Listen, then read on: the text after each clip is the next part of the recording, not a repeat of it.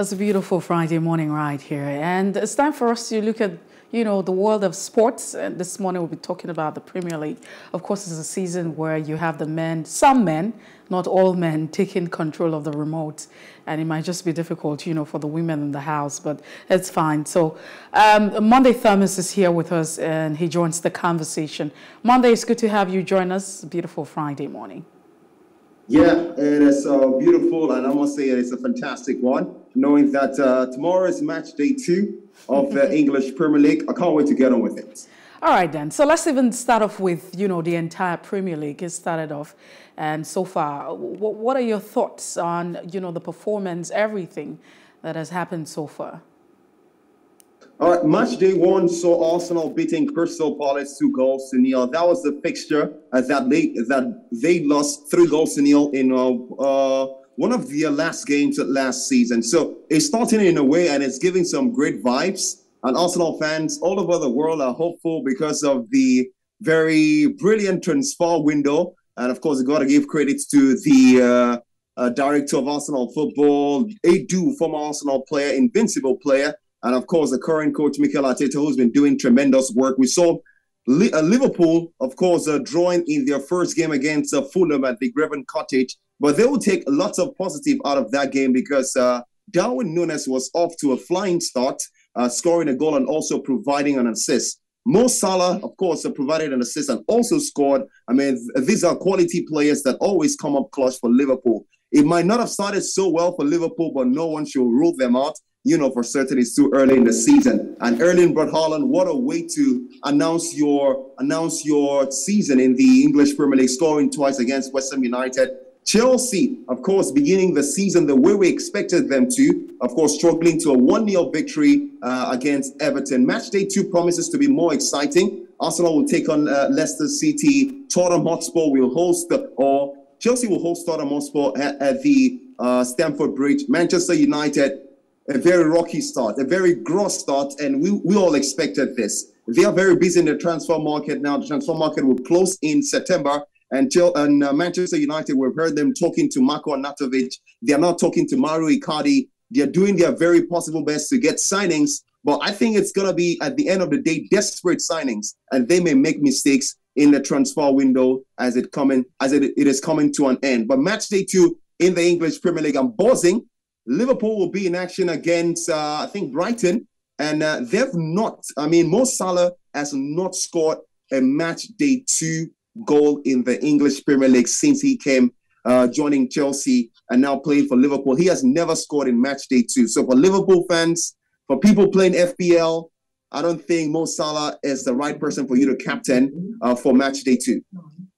I like the fact that you seem to have a thing for Liverpool and very positive every time it comes to Liverpool. But let's just start with that particular one. You've talked about the transfer season that probably would have affected, the performances of some of this team in the English Premier League. For instance, Arsenal, like you have mentioned. But some people are saying that maybe the presence, the fact that we do not have the presence of Mane any longer in Liverpool probably would be felt with all this going on. I know you have mentioned Salah in all of this, but do you think that Mane's presence has been void now, and that's why, that Liverpool started off on that particular note of a draw?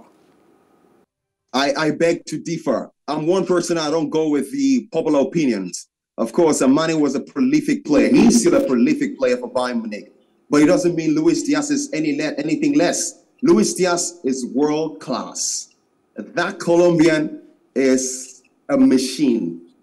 And it's just a matter of time this season. I think he will score more than 15 goals in the English Premier League. That's just in the English Premier League season. You saw that first game against Fulham. Many people are expecting Luis not to fill in the boots of Sadio Mane. I think he's going to do just well. It just needs time. And when I talk time, I'm just looking at 2 more games in the English Premier League. He's going to fit in that Luis Diaz, Sadio Mane's position. Luis Diaz is just as good as Sadio Mane. And when you take a look at Liverpool's scouting, they don't make mistakes in their scouting. I can remember Diogo Jota coming in from Wolverhampton. People were talking about why is Liverpool going for Diogo Jota? He's now the talk of the old Anfield. Now they've gotten Darwin Núñez off to a flying start, the debut goal. Luis Diaz knows that the pressure, the weight on the absence of Sadio Mane is on his shoulder. And I think he was going to step up to the plate. He's certainly going to rise up to the occasion. Mane is gone. Liverpool fans should be bygones. I mean, stop talking about Mane. You can't bring him back. You can't talk about if Luis Diaz is going to fit in. Mo Salah is getting the job done. So even if, I think personally, Mo Salah can take up the job of Sadio Mane and the job of being Mo Salah. So for Liverpool fans, you guys have absolutely nothing to worry about. I'm not a Liverpool fan. I say you talked about me always being positive with Liverpool. I just love the kind of football they play. I think they're the best team in Europe. I think Messi is being sentimental here as a Liverpool fan to ask questions of Liverpool. Okay. No, I don't think that's the case. Looking at the results, and maybe we say the losers, I think Liverpool can be said to be one of the losers on match day 1, even though they didn't lose. But as one of the top teams expected to beat a newly promoted team, they went and drew. That for them will be a loss. Let's look at some other losers. The big one, Manchester United. The one-time theatre of dreams has now become a theatre of nightmares. I'm not complaining. I think it's a good time for me as an Arsenal fan to see what Manchester United is going through. But what are your thoughts on what's going on at Old Trafford? I mean, Ten Hag was supposed to lead a revolution in the beginning of a new era, and it seems that things are not, getting started the way it was expected. I also hear names like Arnautovic and Raul Rabiot being linked with Manchester United. And what I see online is that some Manchester United fans are not happy at all. What's happening right down there? All right, to add to what you just said, dreams do come true, and so do nightmares, right?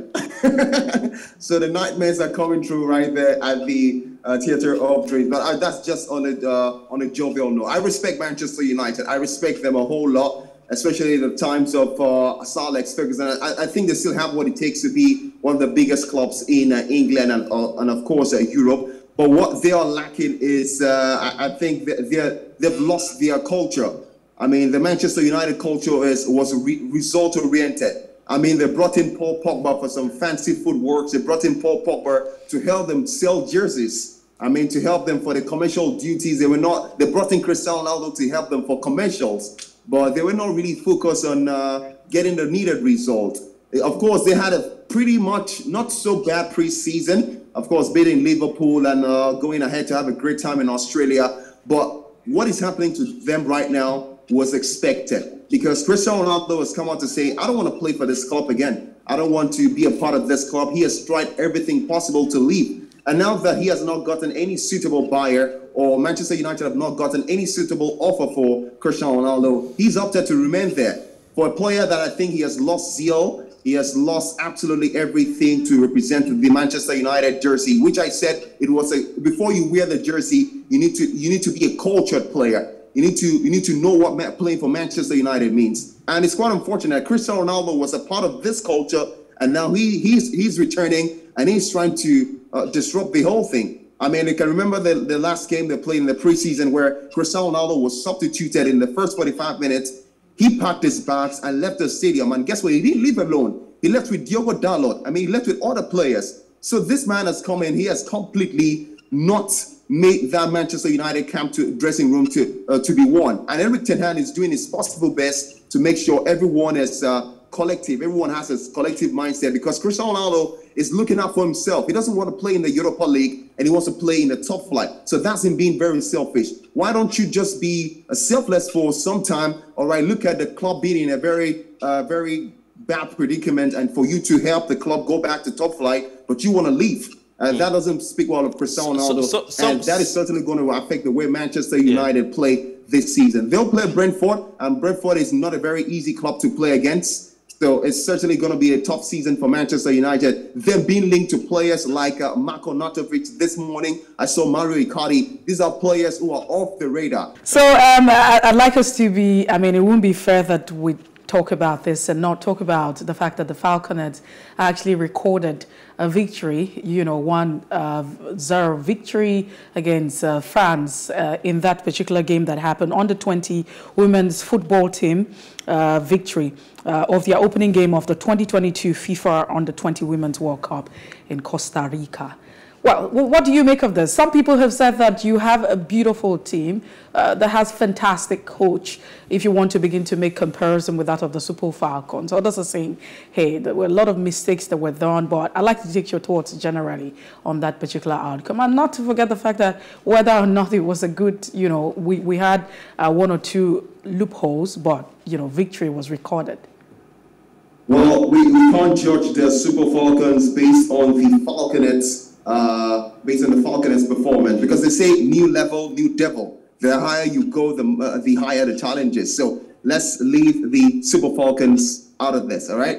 Let's talk about the Falconets. Well, prolific team. Chris Danjuma, prolific manager. I mean, in the qualification, you know that if you know the stats during the qualification, you know that a lot is expected from these ladies. They played 7 games and they didn't lose any. They won 6, and they scored about more than 15 goals. So this is a sign that they've prepared for this tournament, although they didn't have enough adequate preparation when it comes to the friendly game. But in the qualifiers, they were prolific. The likes of Floris Sebastian, I mean, for her scoring the only goal of that particular game, that was well-deserved, because I can remember in the qualification, she scored a hat-trick. She went on to score a brace. She was getting the goal. So a lot of people expecting a lot from her. And what? She lived up to the billing, scoring the only goal. A great pass from Mercy Idoku. I like to give credit to every part of the department right there in the Falconets side. Chris Danjuma, quality manager. And in case you don't know, the Falconets have made it to every of the Under-20 Women's World Cup. The last time they played in the finals was in 2014, where they lost to Germany. And guess what? They've made it to the knockout stages 7 times out of the last 8.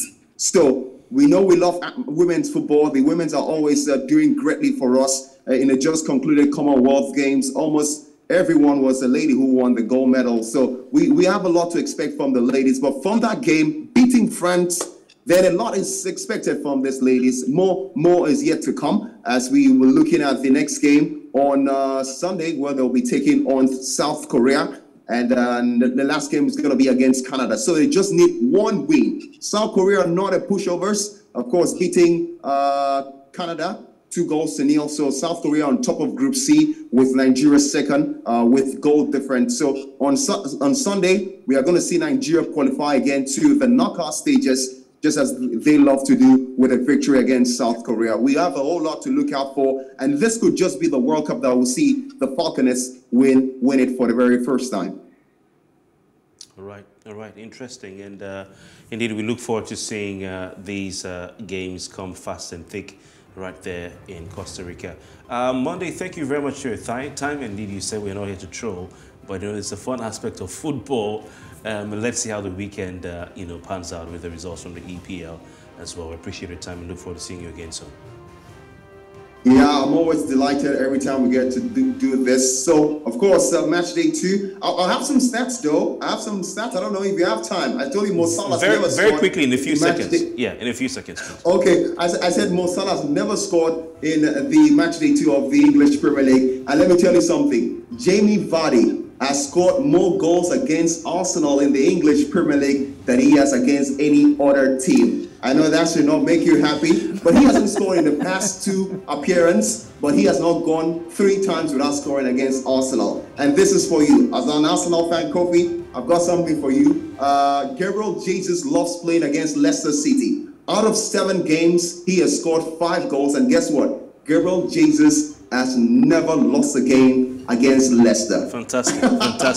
Fantastic. I know you like scoring against Liverpool too. And let's see how all of this pans out. Especially on Crystal Palace, by the way. So we have to go now. Monday, Thomas, we have to go. Yes, Thank you so much. We appreciate it. It's always a delight. I mean, it's fun having you do this with us every other time on Friday. That's the size of a conversation.